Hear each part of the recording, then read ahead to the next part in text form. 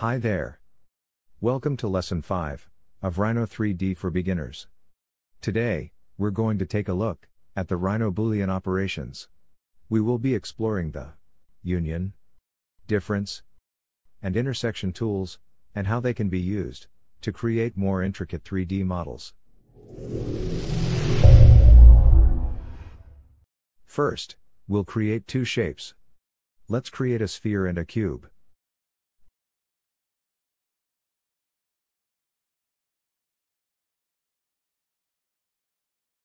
To perform a Boolean operation, we need to select the objects we want to combine or subtract. We'll start by selecting both the sphere and the cube. Once both shapes are selected, we can perform a union operation by navigating to the solid menu and selecting Boolean union. This will merge the two shapes together into one object.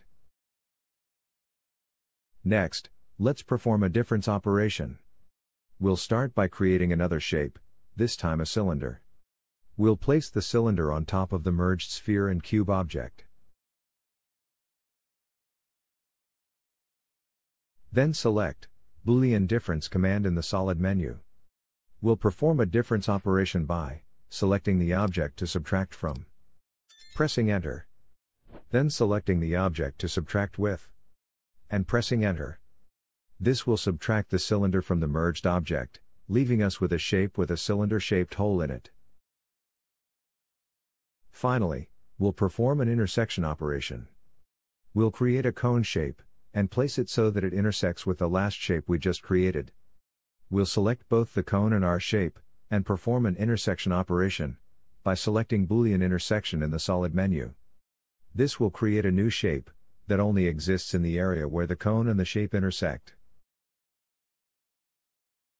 Now that we've covered the basic Boolean operations, let's explore how we can use them to create more complex shapes.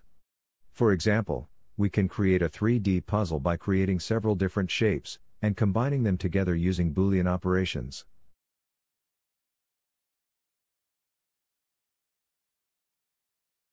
That concludes Lesson 5 on Boolean operations in Rhino 3D. We hope you found this tutorial helpful. Remember to practice and experiment with different shapes. And please, let me know if you have any questions in the comments section below. Thank you for watching. If you like this video, next week we are going to explore rendering in Rhino 3D. So hit the subscribe button, and I will see you next week.